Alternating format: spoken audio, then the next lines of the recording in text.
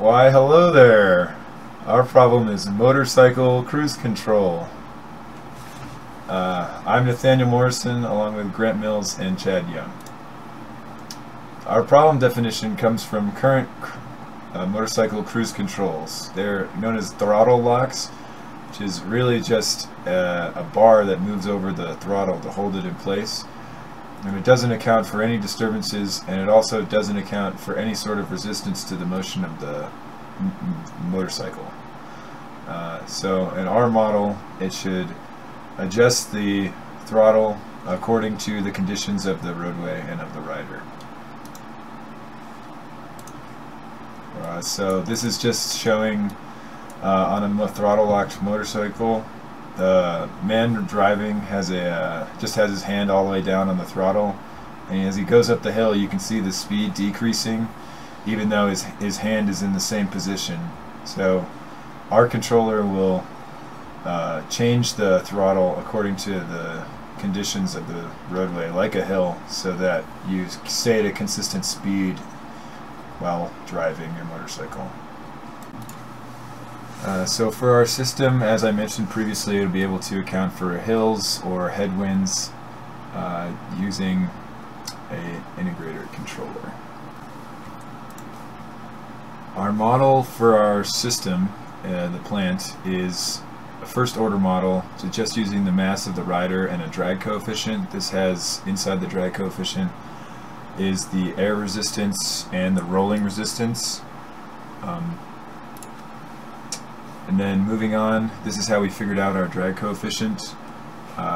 It's a model of force against the rider with speed, and we estimated that around a rider regularly travels 40 kilometers an hour, which is like a street speed, and so we just linearized it at 40 kilometers an hour to provide the coefficient.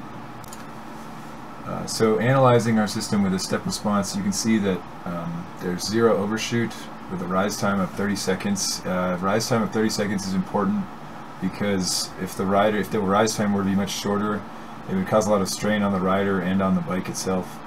0% overshoot is an excellent characteristic because when you're riding on the road, you don't want your motorcycle to be at a different speed than it actually is on the dial. The system is also inherently BI/BO stable because it's a first order system, so you'll never have to worry about it becoming unstable. For designing the controller for our system, we set two goals. We chose a settling time of 60 seconds to be easy on the engine and battery of smaller motorcycles and to reduce strain. And we also set a final value of 11.11 meters per second, which is approximately 40 kilometers per hour. We chose this speed because of the previous discussed linearization of the rolling resistance and wind drag. Below you can see a diagram of our system, including the controller and the disturbance input from a hill. Using our aforementioned goals, our team used the equations we learned throughout the course to generate values for our Ki and Kp in order to implement a PI controller. As can be seen on this slide, our system is able to respond to the step disturbance of a hill, which is generated at 100 seconds, and it recovers nicely. As can be seen in our root locus plot, the closed loop system is BI/BO stable for all gains. The poles are located in the left half plane as well as the zero.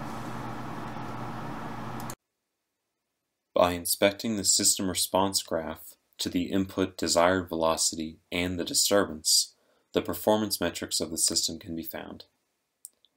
For the initial input to the system, which was just the desired velocity, the settling time is 51.5 seconds. This time is within our settling time goal of 60 seconds. The max velocity that the motorcycle system reaches in getting to its final value is 11.21 meters per second.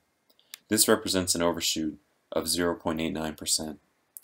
Before this disturbance is introduced, the system achieves its steady state value of 11.11 meters per second or 40 kilometers per hour.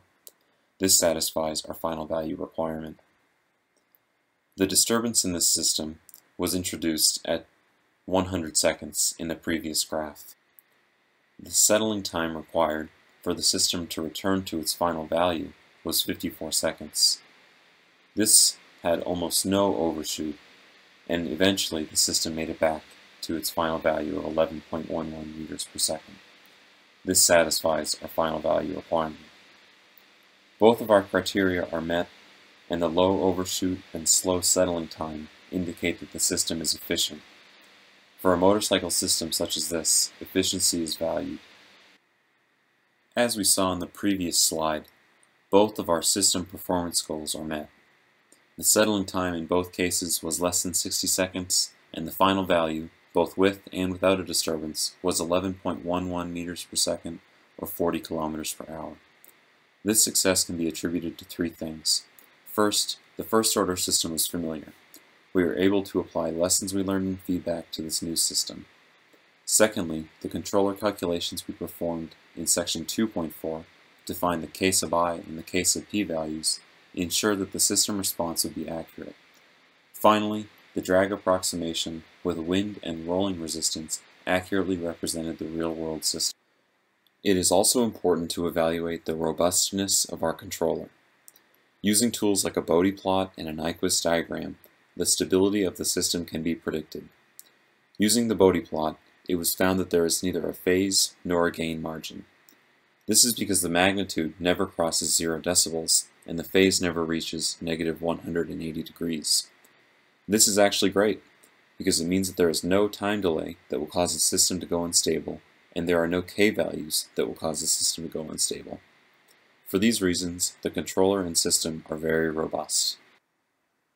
This is the Nyquist diagram and the open loop transfer function for our system. It is important to know if there are any unstable open loop poles in the controller system. Factoring the denominator reveals that both zeros are in the open left-hand plane, which indicates stability. In other words, P is equal to 0.